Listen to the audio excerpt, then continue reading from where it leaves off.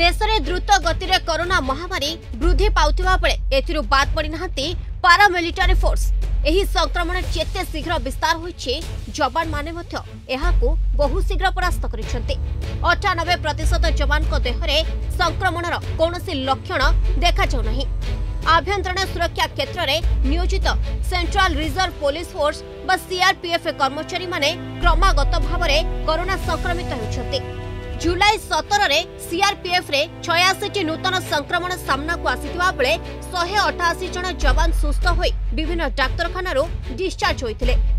वर्तमान सुधा सीआरपीएफ रे 1100 सक्रिय कोरोना मामला थिबा बेले 1348 जन जवान संक्रमण आरोग्य लाभ करिसेंती। जने सीआरपीएफ अधिकारी तथ्य अनुसार 14 जन जवान मध्य कोरोना संक्रमण जोगु मृत्युवरण करिसेंती। पारामिलिटारी फोर्स मध्य सीआरपीएफ रे ही अधिक कोरोना संक्रमण देखा मिलुछि। सेपरि चीन सीमारे थिबा भारतीय तीरतीय सीमा पुलिस रे मध्य कोरोना संक्रमित व्यक्ति संख्या 806 रे पहुंची।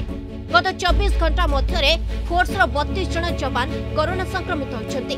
सेपटे बीएसएफ रे कोरोना रे 1024 टी सक्रिय मामला रहिछि। एथि सहित 1060 जन जवान कोरोना को परास्त करी ड्यूटी रे जोग दैछन्ति।